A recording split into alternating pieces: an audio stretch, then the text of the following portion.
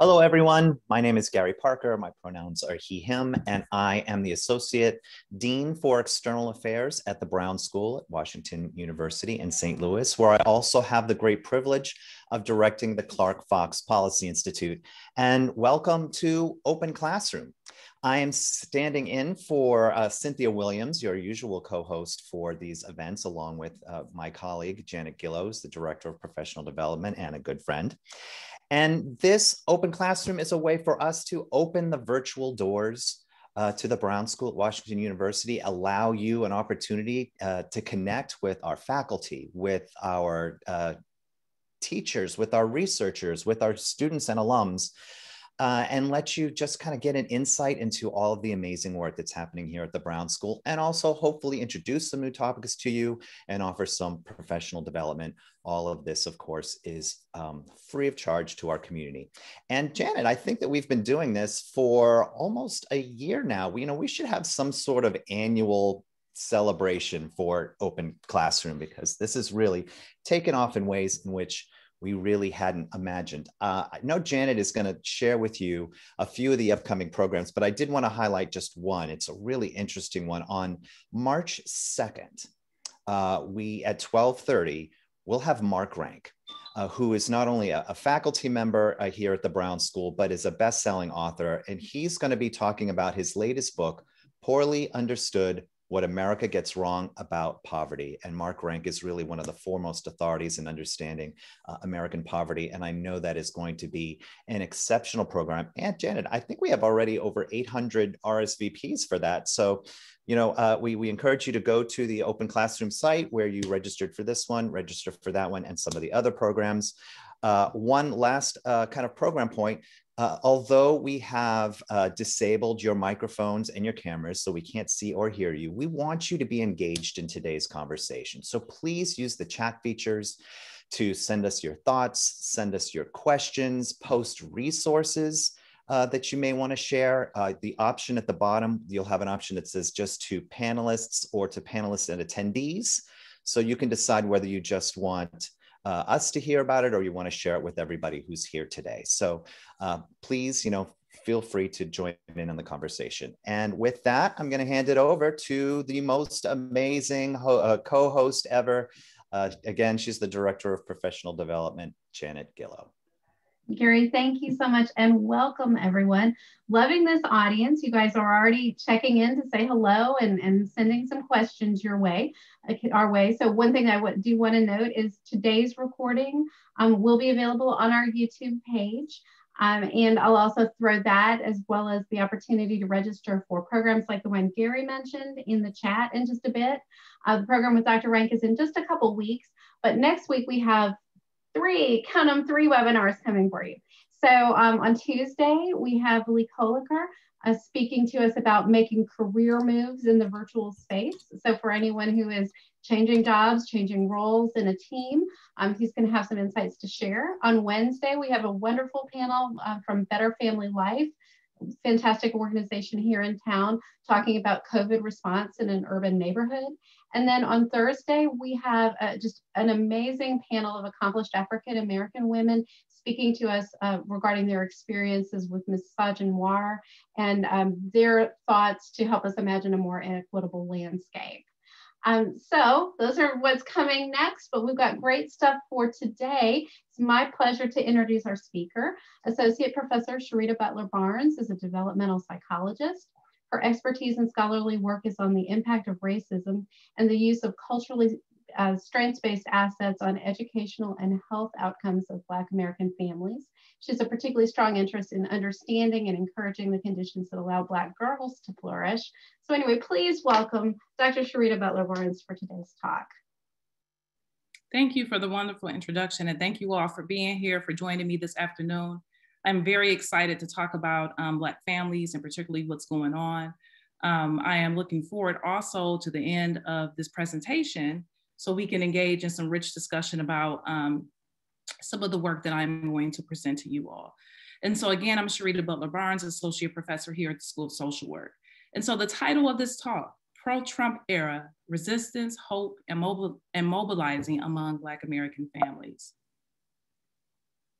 And so today I'm going to be talking about racial violence in America, the pro-Trump era and white supremacy, COVID-19 and Black families, how racial violence impacts that as well, the social historical integrative model for the study of stress in Black American families, which will be a tool that I think that would be useful as we engage in our work with Black families. And then I'm going to talk about specific ways in which we can begin to dismantle anti-Black racism in research and practice. And so one of the things that I love to start off with, especially with my students, is just making sure that we have a common knowledge of what we're going to be talking about today. So this is something that I think that making sure that all of us on this Zoom understand the extent of racial violence in America and the implications it has on Black families now. And so Black families, Black Americans have a long history of experiencing hate acts and violent crimes in the United States. Lyons found that anti-Black hate crimes were more prevalent in white communities. And so what does that mean? As communities began to diversify, you see a rise in anti-Black hate crimes. And also some of the latest findings suggest that anti-Black hate crime is significantly increasing in the United States.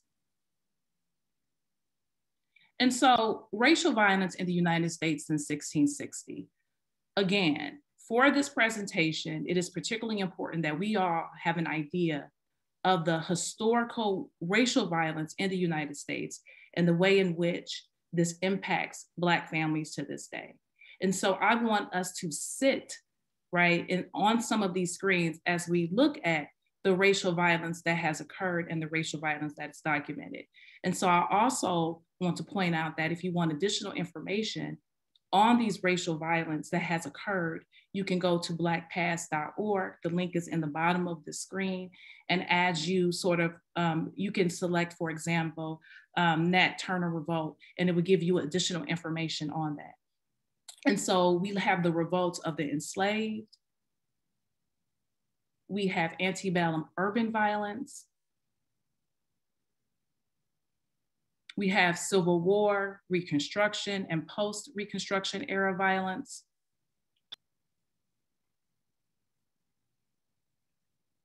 We have the race riots, 1900 to 1960.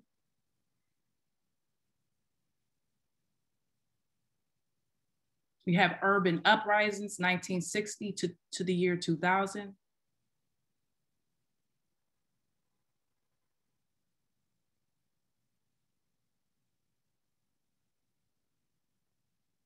And then we have college campus violence. And then we have 21st century racial violence. Adding on George Floyd, Breonna Taylor, Ahmaud Arbery, Sandra Bland, the list goes on, right? And the way in which those murders sort of also enhanced, sort of exacerbated the current conditions in terms of what we see now. And so the reason why I show this is that for a couple of reasons. It's important that when we talk about racial violence in America, that we don't look at this as a trend, that we have to understand the way in which Black families have had to contend with these things intergenerationally. And so that means that when I say intergenerationally, I'm talking about the oral tradition of telling stories about these particular incidences intergenerationally, and how somehow, while the world attempts to move on from things because it's trendy when we tend to see it, Black families have to sort of deal with that in this moment and the implications for their family. And so again, racial violence in America and the way it shaped African-American families. And so also I wanna make sure that we understand the different forms of racism that we are talking about, right? I wanna make sure that we have a common language, right? To make sure that we can enrich and sort of talk about rich discussion, right? So we can have those rich discussions. And so the different forms of racism, internalized racism. So this lies in the person. It comprises biases about race and racism, superiority beliefs or entitlement by white people, and internalized oppression, negative beliefs about oneself. Interpersonal racism occurs between persons. So biases that occur through interaction in which one's own personal racial beliefs influences those interactions. So this happens within an interaction with another person, right? Interpersonal racism. And then we also have institutional racism. And this occurs within institutions and systems of power in our universities, in our K through 12 schools, and in workplaces. So you have these racist practices and unfair policies that already exacerbates inequitable outcomes for people of color and advantages white people. And so one of the things I want to make clear in this presentation is that white people have power and you have benefited from a system that has historically advantaged you. Even if you don't want to acknowledge it, the system has. So this is the way in which institutional racism operates. And then we have structural racism. So this is racial bias among institutions and across societies, historical. And so one of those examples can be redlining. Redlining does Jim Crow's work, right? Our schools are funded based on redlining, the way in which we have access to healthcare agencies, the way in which we have access to grocery stores. This is redlining, right? So it does this work. And so the reason why I'm talking about the different forms of racism is that we could be only focusing on one form and not the others. So just because we focus on one, for example, when we say that we want to dismantle structural racism, that doesn't mean that we're addressing institutional, interpersonal, internalized racism. And later on, we'll see vicarious racism, how that operates, but we'll talk about that later on.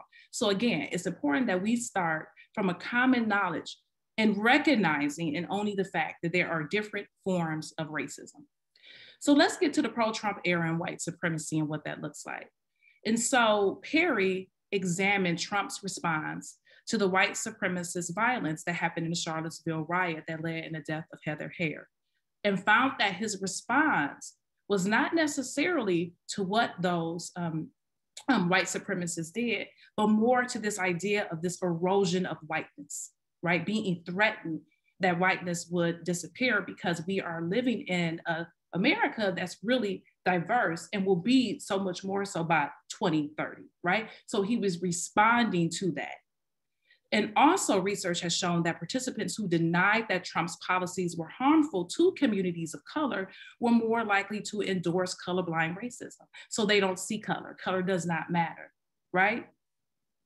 And so colorblind racism is very, very harmful, right? And so again, participants who denied that Trump's policies were harmful to communities of color were more likely to endorse to endorse colorblind racism. And also Swain found that whites who voted for Trump tended to support excessive use of force by police officers and endorse negative racial stereotypes, okay? So it's important that we sort of look at this in perspective, because this is right now what we have when we see the Black Lives Matter movement, and then the automatic response is Blue Lives Matter, right? So these sort of movements has its roots in white supremacy and nationalism, and we need to be very mindful of that. So again, in this presentation, history is particularly important because it's important to understand the ways in which racial violence has impacted Black families, and how the pro-Trump era, the Trump era, that's still continuing now, it's causing some of these things, right? The latest attack on the Capitol.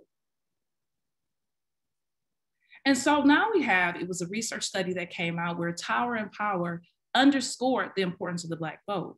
And so in that, Black people would need to mobilize to counter Trumpism.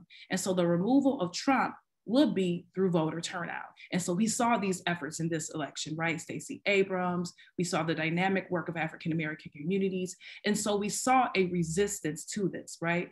But again, thinking about the historical vestiges of slavery and Jim Crow laws and the racial violence that just has occurred, we see now the importance of the vote and why this and why this meant so much in this pro-Trump era, right? And so how does this impact Black families in the COVID pandemic?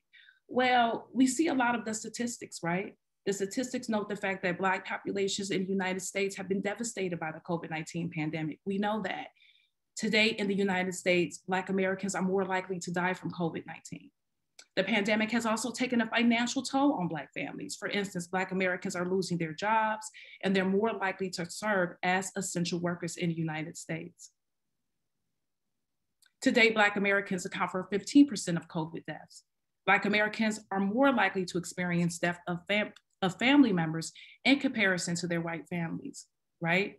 However, at the intersection of grief and crisis, we have this racial violence that's going on, but we also have this COVID-19 pandemic that is really exacerbating already existing health, educational, and economic disparities that were there, right, as a result of slavery and Jim Crow and the racial violence that has consistently been happening since 1660 in the United States, right? So this is what Black families are contending with. Like, this is what they have to deal with.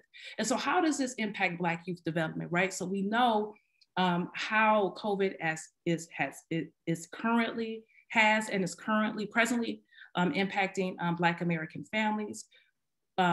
We also know the way in which it shows up and the role of racial violence. But then now let's talk about Black youth development. And so because of the social positioning of adolescents, that's their race, ethnicity, class, and gender, this is all associated with the type of experiences they encounter on a daily basis. And so in a racially stratified and oppressive society, Black youth grow up and must figure out who they are and what they can achieve while sort of navigating these dehumanizing stereotypes that devalue and disregard Black lives on a daily basis. And so these realities are also intensified at the intersections of race, class, and gender, meaning that there are unique experiences for Black boys and there are unique experiences for Black girls, right? And other social identities as well, when we talk about the intersection of those things. And so again, we have to be mindful of intersectionality. And so for adolescents, racial discrimination is a common occurrence for African-American adolescents, so much so that African-American adolescents perceive more than 5 racial discrimination experiences per day, more than 5. And this just doesn't only involve the interpersonal interactions, right? This also includes vicarious racism.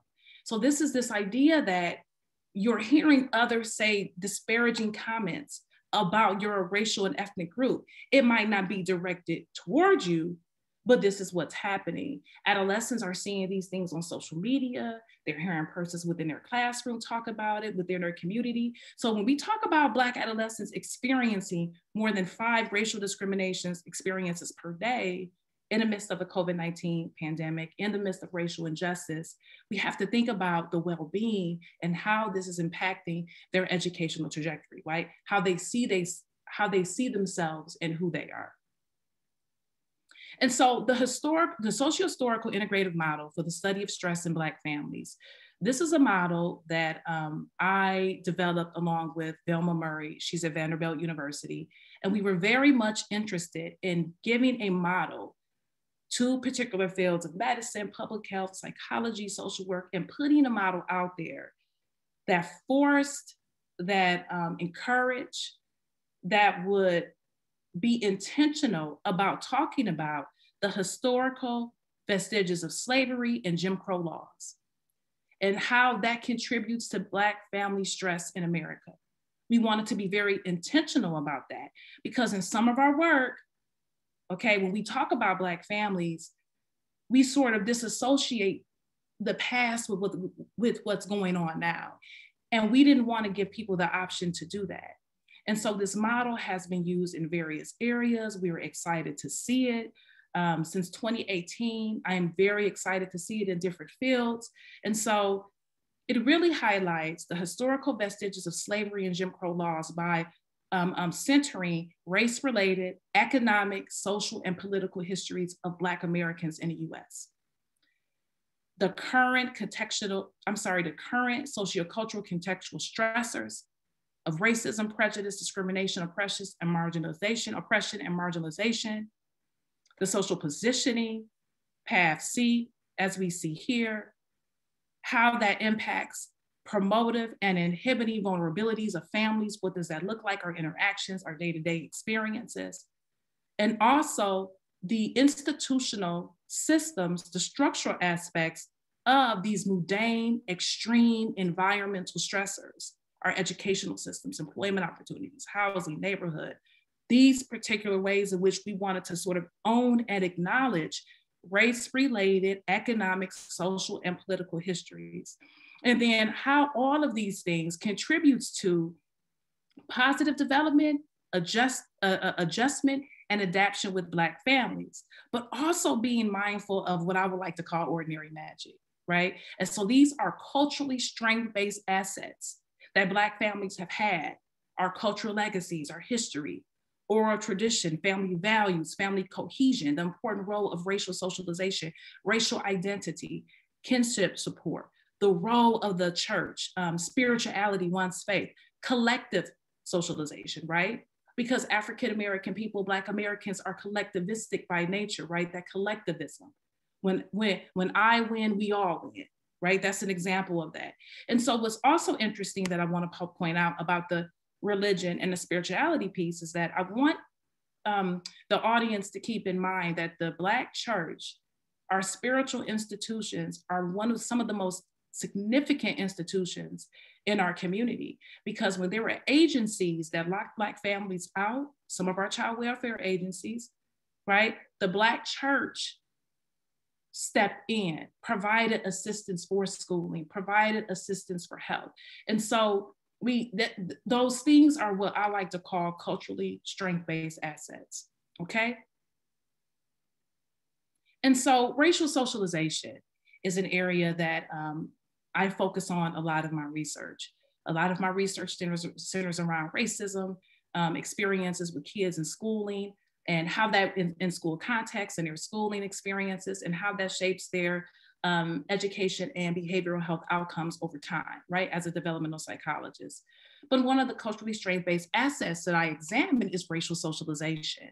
And this represents family communications to Black youth about how to feel, how to think about their racial group membership, and how to understand and cope with discrimination. Empirical research suggests that racial socialization messages lead to higher adaptive coping processes in terms of dealing with discrimination. And also, racial socialization shapes adolescents' identity in terms of who they are and who they want to become, right? And so it's just not telling your child that he or she or they are Black, but it's something that's a little bit different. And again, throughout this presentation, I gave you the history of racial violence in America. I wanted to acknowledge that there are different forms of racism, but I would also like to show you all a clip of what racial socialization looks like and what that is, okay?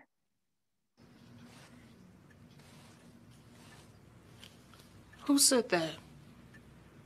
The lady at the store. That is not a compliment.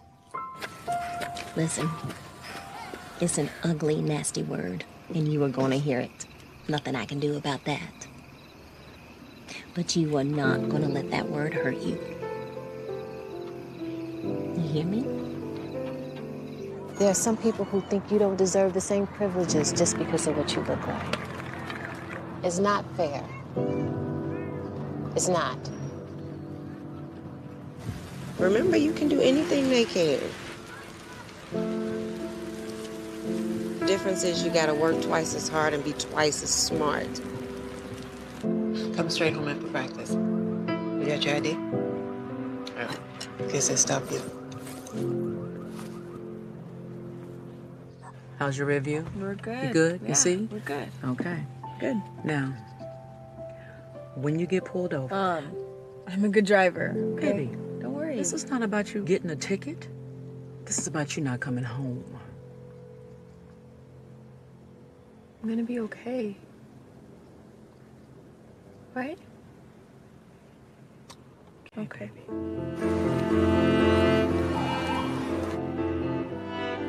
It's not fair. But you keep showing up. You are not pretty for a Black girl. You are beautiful, period. Okay? Don't ever forget that.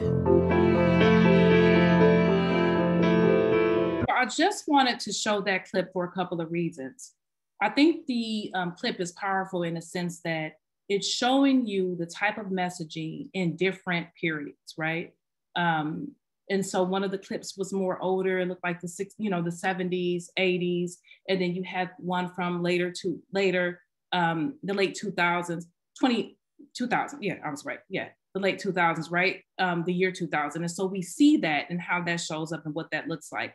And so as a result of Black Americans' experience within the US, racial socialization is a culturally strength-based asset, okay? And so one of the things that I wanted to do in my own work that I wanted to share with you all is that I wanted to focus on racial socialization messaging that was specific to three ideas that three concepts that I was very much interested in. I have publications, papers written on racial socialization. They incorporate different sorts of messaging, but I really wanted to understand messaging that was around, that centered around Black excellence, that centered around racial pride, that centered around resistance. So a lot of the research that I do is strength-based assets, ways in which Black families can be resilient and use resources to thrive, right? And so I was very much so interested in that. And so for this particular study that I'm going to show you all, I was interested in the moderating role of racial socialization messaging on the relationships between racial discrimination and adolescent mental health outcomes. And so I looked at racial discrimination, how bothered Black adolescents were by it, but the frequency in which it occurred, the impact on their mental health outcomes, self-esteem, racial stigma, well-being, and we'll talk about those measures later on, and racial socialization messaging that I was interested in that centered on Black excellence, racial pride, and resistance. And so the guiding framework, okay, I'm using the guiding framework that I just talked to you all about, very much interested in accounting for the racial violence, but the messaging that Black parents tell their children around that encompasses some of that history.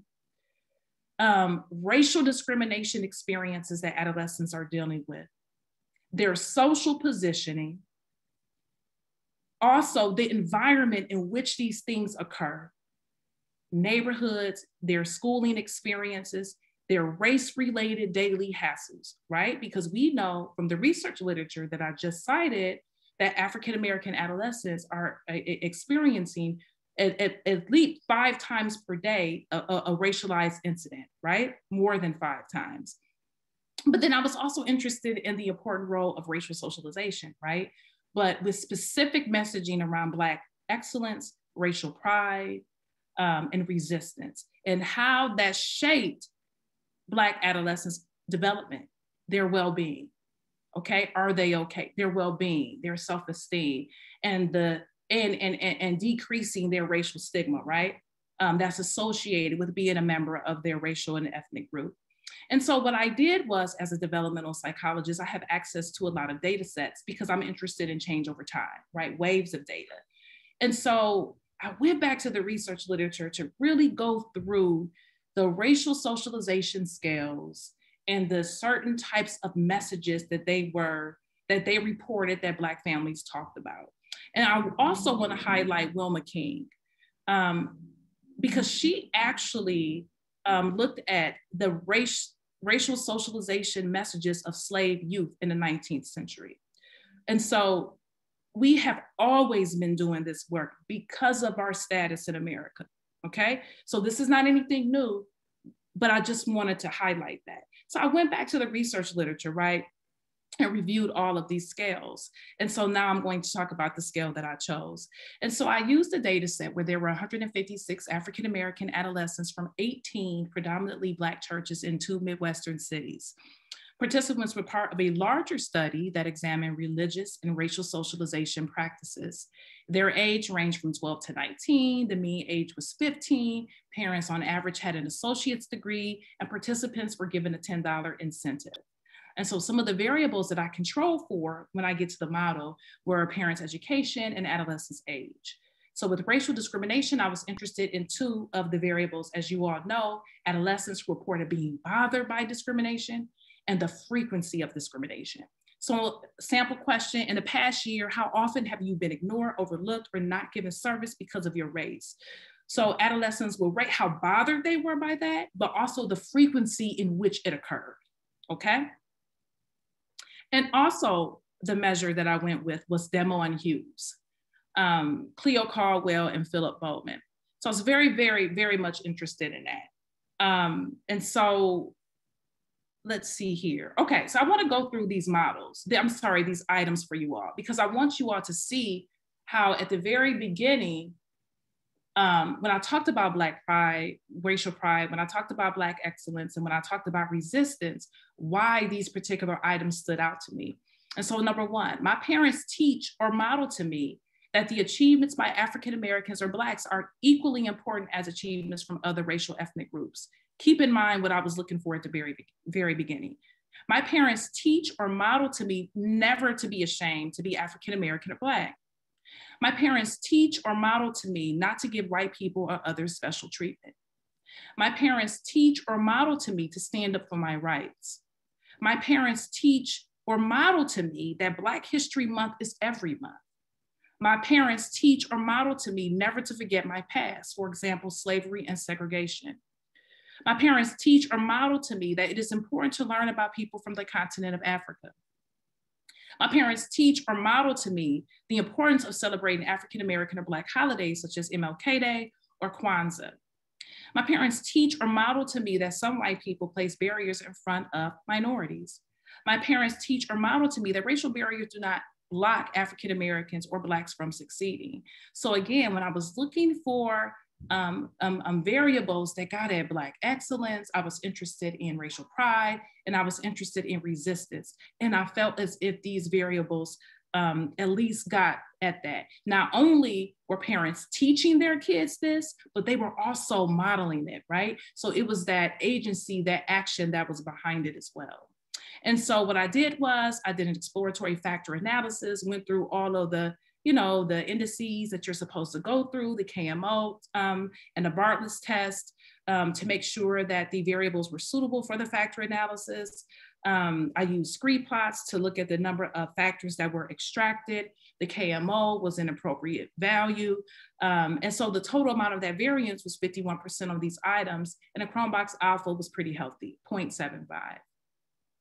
And so I came up with like these two scales, right, based on the exploratory factor analysis. And so one is what I call racial pride and resistance. My parents teach or model to me that the achievements by African Americans or Blacks are equally important as achievements from other racial ethnic groups. My parents teach or model to me never to be ashamed to be African American or Black. My parents teach or model to me to stand up for my rights. And so for me, that was racial pride and resistance. The significance of race and history in America, again, keeping in mind the historical model that I talked about, the socio-historical integrative model. So some of these items, my parents teach or model to me not to give white people other special treatment. My parents teach or model to me that Black History Month is every month. My parents teach or model to me never to forget my past. My parents teach or model to me that it is important to learn about people from the continent of Africa. My parents teach or model to me the importance of celebrating African American holidays such as MLK Day or Kwanzaa. And my parents teach or model to me that some white people place barriers in front of minorities. And so these were the two scales that I was very much interested in, that I felt, again, you all linked on to Black excellence, racial pride, and resistance. And so what were the outcome variables? Psychological well-being, right? I have a sense of direction and purpose in my life. That's a sample item. I was also interested in racial stigma. And so one of those questions are, being around Black people makes me feel good. Black people are just as smart as everyone else. Self-esteem, I feel that I have a number of good qualities, right? So this is what I call mental health, right? The well-being overall about how Black adolescents are doing. And so these are some of the means and standard deviations. We see here that on average, African-American adolescents are being bothered by discrimination. They are experiencing this, both in being bothered and frequency. We see that parents are indeed communicating messaging. And this is what adolescents perceive their parents to sort of be teaching or modeling to them: racial pride and resistance, and the significance of race and history. And we see how the variables look. And for racial stigma, the higher that scale is, the more likely adolescents don't endorse negative messages about who they are and what they believe. Okay, and so I ran a GeoLim multivariate model. This is a very huge model because of the 3 outcome variables. I am going to present each of the outcome variables, the model, on a separate slide so you all can see the findings. And I think it just is visually better. it's easier on eyes, right? And so what we see here is 4 significant variables. We see adolescent age, which is significantly predictive of self-esteem. So what that means is that older adolescents were more likely to report higher levels of self-esteem. We also have a significance of race in history, which was associated with Black adolescent self-esteem. So that means that the messages that Black parents were communicating to their children, teaching or modeling about the significance of Black history, the significance about the past, the importance of learning about the continent of Africa, right? The importance that Black History Month is every month, was associated with Black adolescent self-esteem. And then we have 2 interactions that I'm going to talk about right in the next slide, because I probe further to try to see, to understand that particular relationship. And so what we see here is that when adolescents report higher experiences of being bothered by discrimination, right? Being bothered by discrimination, they're receiving higher levels of racial pride and resistance for their families, led to higher self-esteem, right? And so if an adolescent is feeling bothered, they're feeling down about what they're experiencing, these messages that their parents are giving them is countering that, right? Is reducing that negative impact of these experiences and is promoting self-esteem. However, we see the opposite here, and we're going to talk about this in a discussion section that I'm excited to get to. And so what we see here, we see something different. We see that under conditions in which adolescents are experiencing higher rates, the frequency of racial discrimination they're reporting in higher numbers, those whose parents are talking to them higher levels about racial pride and resistance, they have lower self-esteem. And so it's not really beneficial for Black adolescents who are experiencing frequency of racial discrimination at higher rates, and hearing this messaging from their parents is associated with lower self-esteem, but it's different in terms of them being bothered by it. And so we'll talk a little bit about what that means when I get to the conclusion section. And so what we have here is racial stigma. We see that adolescents are more likely to endorse a healthier stigma, but we do see with the frequency of racial discrimination, higher reports of experiencing racial discrimination, the daily hassle, Black adolescents are more likely to endorse negative values about who they are based on their racial group membership, right? And then again, we see almost statistically significant the significance of race and history in America. And so what does all of this mean, right? So what do these numbers mean? We'll talk about it. And so well-being. We see here that older adolescents have a healthier well-being, but we also see a significant interaction with race and history again, right? The importance of history. We see that adolescents who perceive these messages at higher rates from their parents were more likely to have a healthier psychological well-being. So the past, the history matters in both cases of self-esteem and well-being for Black adolescents. And so what are the conclusions, right? What's the take-home point, right? So the importance of racial socialization, significance of race and history in America, higher reports of well-being and self-esteem we've talked about. It corroborates previous studies on the importance of racial socialization messaging, but it also has implications for culturally responsive curriculum and academic settings. If we know that adolescents who have parents that are talking to them about the significance of race and history as Black Americans in the United States, then we should not be making efforts to reject the 1619 Project. We should not be making efforts, right, to discourage African-American adolescents in settings learning about themselves, okay? The next finding, the importance role of racial socialization, racial pride and resistance. And so we saw a protective role for Black adolescents who reported higher levels of being bothered by racial discrimination, racial pride and resistance. However, it was a risk factor for Black adolescents reporting higher levels of encountering discrimination experiences, right? The racial pride and resistance. And what I think what's happening here is that there's a sensitive developmental period, right? Because we had a huge sort of age range, 12 to 19.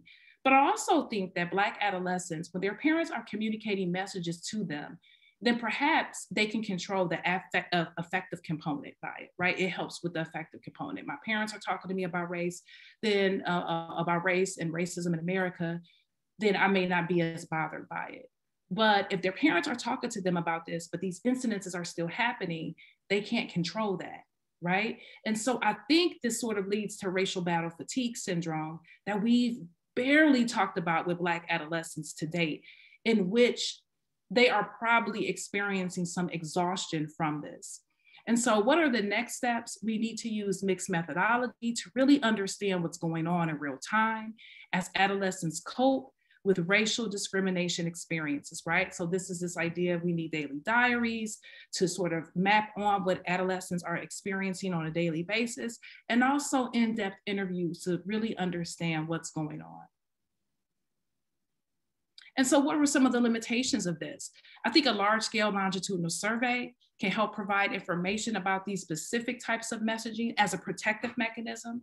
The sample size was small. I think we need a larger sample size, and these findings, as a result, I don't think these findings are generalizable. The study was also based on self-report data. We've talked about the important use of mixed methodology, but I also want to say that caution should be taken, right? Because the current study sample was a sample recruited from African-American churches. And so adolescents within a different contextual setting, such as school or community, or who may not attend church, may respond in a very different way. Okay, and so this leads us to what is anti-Black racism, right? And so I was looking for the perfect definition that sort of encompassed the four forms of racism that I talked about earlier. And so I came across this blog spot by Ms. Gatlin. And I love the way in which she terms it, right? She defines what anti-Black racism is. So anti-Black racism is the name of the specific kind of racial prejudice directed towards Black people. Anti-Blackness devalues Blackness while systematically marginalizing Black people, the issues that affect us, and the institutions created to support us. The first form of anti-Blackness is overt racism, which is upheld by this covert, structural, and systemic racism that categorically predetermines the socioeconomic status of Blacks in this country. The second form of anti-Blackness is unethical disregard for Black people, as seen in the cases of police or civilian brutality against Black bodies. And so this encompasses the four different forms of racism, anti-Black racism that we talked about, in the way in which she described anti-Black racism. And so how do we confront anti-Black racism in practice? What does that look like? Well, we need the importance of narrative. And so while you all are working with clients, regardless if you are in a youth serving organization, if you are in a school setting, if you are in a medical setting, it is important to understand Black families' lived experiences and how the conditions of COVID-19 pandemic and also the racial violence and racial injustice that Black families have to contend with on a daily basis, the history of America itself. It's important that we begin to ask how people are doing. Right? How are you today? How are you feeling in this moment? We need an awareness of history and racial trauma. A lot of us believe that some of these things just occurred. We treat some of these things as trends. Black families have always had to deal with this. So there's an awareness of history and racial trauma that one has to take into consideration. And also, what are you bringing as a practitioner in that space? What are your practice-related experiences? How do you show up? If you're not a person from that population, how have you treated that population in your work, particularly in your day-to-day interaction? Are you using one-size-fits-all models to explain what Black families are going through today? Are you viewing Black families from a cultural deficit perspective? So let me give you an example of that. The Moynihan Report was written in 1964 or 65. And in 2021, it still damages single Black mothers, because that report back then said that the demise implicated, with very flawed analysis, that single Black women were to blame, single Black mothers were to blame for the demise of the Black family. I still see that perpetuated in some research today. We need to unlearn that. And we need to be intentional about unlearning that. And so within your own work, is it promoting a cultural deficit perspective? Your training, what is the training our service providers and educators are getting, right? Not only in anti-racism, but also anti-Black racism as well. You can be anti-racist, but you can still be promoting anti-Black practices and research daily. You can do both. Gap gazing. Are we just looking at the numbers of certain populations and creating it as a checklist and then assigning them to be at risk? not even asking them about their narrative or their lived experience. And also the othering versus the oppression Olympics. Othering, are we viewing white populations and grouping Black people with other sort of populations as well too, the underrepresented minority group? And then I'm gonna get to researchers on the next slide, because this is what this is leading to. Are you comparing your sample to what you deem as superiority? You are promoting anti-Black racism in practice. And also the oppression Olympics. Do you find yourself having conversations with others, and when they're talking about issues of Black people, what's going on in society, you feel the need to bring up other groups and say, well, don't forget about this. That's a lack of knowledge around intersectionality, but it's also a deliberateness in terms of the person that's stating that and erasing Black history and Black culture and not even really wanting to talk about it. It's okay to sit with it. Black families have to, right? Black people in America have to. So again, these are things that you just want to be cognizant of in your day-to-day practice. So now I'm going to get to us researchers, the importance of narrative. Are we using secondary data sets that have antiquated tools, measures, variables that attempts to tell a story about Black populations, but not even the narrative part of it? Is there awareness of history and racial trauma and some of the variables? How are we using our models to look at that, right? Models meaning our theoretical models that we're using. And also, what are you bringing as a researcher? Especially if you are not a member of this population. If you study Black families, are you using a one-size-fits-all model? Are the measures that you're using culturally responsive, or have they been normed on white middle-class families? Are you endorsing a cultural deficit perspective? An example of that can be the fact that I hear very often that Black men have a lower life expectancy. Well, if you don't tell the history that they can't even go outside and eat a bag of Skittles or play in the park, then you're not telling the entire story. So are you promoting a cultural deficit perspective? Are you explaining some of these inequities and injustices that you see with Black families? Are you taking the historical perspective into consideration? And also, we need to be very intentional about this in our research methods courses and the way that we teach, that we're teaching our students. Also, we tend to gap gaze.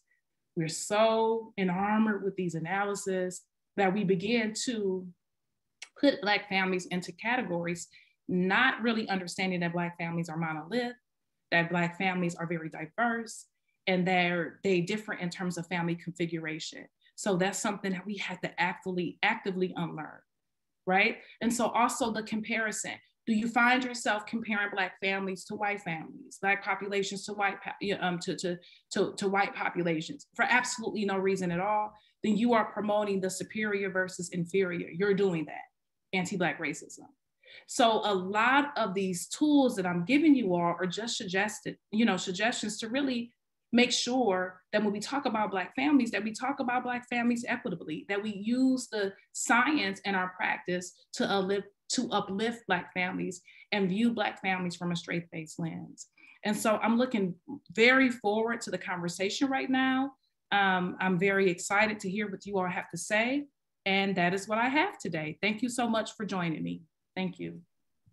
Thank you so much, Dr. Barnes. This was really an incredible and insightful talk. And there's no better evidence of that than the activity that has been happening within the chat. There's a whole lot of folks that are, virtually nodding their head yes, clapping their hands, agreeing, offering their thoughts. And I've jotted a few of the questions that have come up, and I know Janet has done the same. So we'll probably just, tennis ball these back and forth. One of the questions that was asked was, how is age associated with self-esteem in your study? Oh, so it was just, thank you for asking that. I'm sorry, and I apologize for not clarifying that. So older African-American adolescents were more likely to have higher rates of self-esteem. So older adolescents. Oh, well, have lower rates or higher rates? Higher rates of self-esteem. I'm sorry. Very good. Thank you. No, thank you. I'll ask one more and then I'll hand it over to Janet. I'm wondering if the study accounts for intra-racial racism, i.e. dysphoria, interpersonal relationships. Nope. We were interested in because of Black adolescents' experiences on a day-to-day basis, I was very much interested in the way in which adolescents use strength-based assets on the more interpersonal interactions that they have every day, them being bothered and the frequency by that. So that was very intentional. Excellent. So I want to add just one follow-on the question of age correlating with self-esteem. As a developmental psychologist, were you surprised by that, or does that track with what you expect of preteen and puberty years being really hard, and then people finding their stride as they near adulthood? Yeah, so that's a great question. And so with that, I do think that because adolescence is this time of the formation of identity, and I do think as adolescents get older, they're more likely to sort of accept who they are, you know, who they want to be. Their identity is formed in different ways that the younger kiddos aren't. So as a developmental psychologist, I was not as surprised by that. But then also the next step in this work is to stratify by age group. So perhaps we're going to do early, middle, and late adolescence to really sort of understand what's going on. So I think that's the next step for this work. Thank you for asking. Sure. I can ask one more and then pitch it back to Gary. So a couple of people are coming at, I think, a related issue a few different ways, which is in research, what are your thoughts about when the issue is race, or when it's race is kind of used as a proxy for questions of class or other socioeconomic attainments? Just anything you'd want to comment on that. Yeah, so when race is used as a proxy, I'm not okay with that either. I think that you have to be very intentional and you have to be knowledgeable about it. Because what I tend to hear sometimes is people use Black, low income, and poverty interchangeably. And that's very different.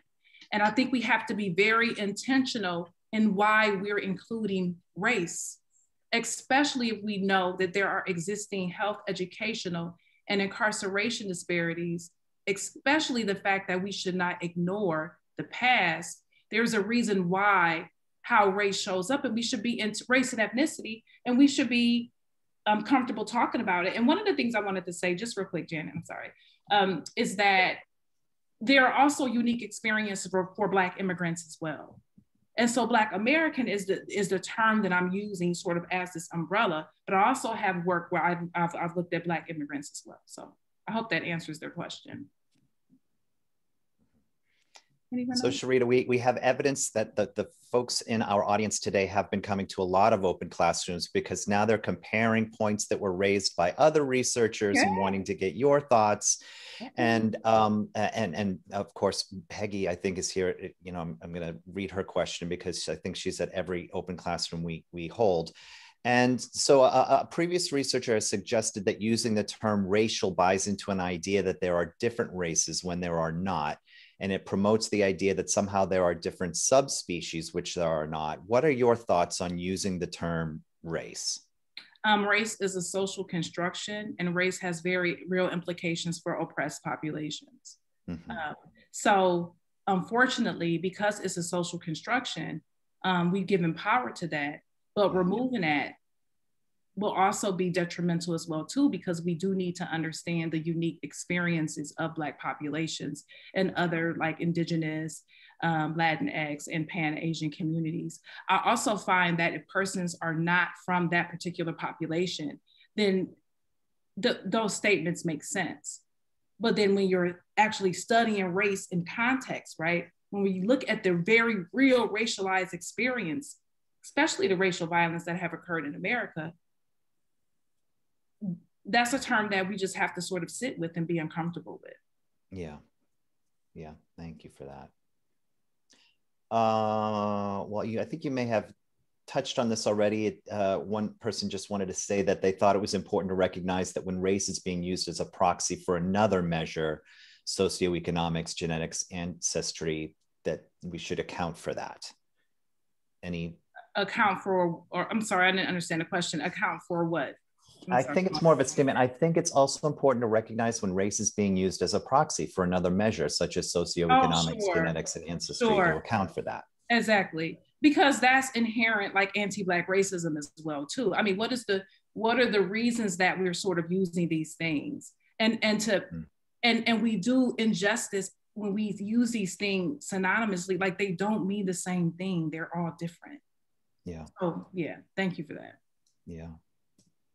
So I'd like to ask kind of a three-part question, if I could. And I know you in real life enough to know that you are a tremendously thoughtful and empowering parent. And you get to sort of the impact that parents can have, not to totally protect, but to be a protective factor for young people. So I'd love to hear your thoughts on kind of key takeaways of what you've learned for parents, for educators, and then for talking to policymakers. And that's my trifecta. Yeah, parents, say it again, educators and policymakers. Yes, please. Yeah, and so I think for parents, Black parents have almost always, and even if you are a non-Black parent, but you have a Black child, I think it's important that you engage in what we like to term the talk, because not acknowledging that racism exists or not acknowledging that your child may encounter racialized or gendered experiences because of their social identities, I think is a disadvantage, and it sort of sets them up for disappointment. And so there's research that shows the importance of racial socialization and talking to your kids about who they are is associated with a better outcome, how they love themselves, and also their academic achievement. And so I think it's important that we have parent resource groups, that we make space for that. But I encourage for you all to talk to your children about race. I also want to say that it's not only for Black parents to do that, but I also think that white parents need to be having conversations with their children about race too. We all need to be doing it. That's the first thing. The second thing for educators is that I do think that we need to really understand what Black children have been learning, and all children, because Black history is not only important for us, everybody's history is important for everybody, right? The most important classrooms that promote the highest academic achievement are classrooms that are more racially and ethnically diverse.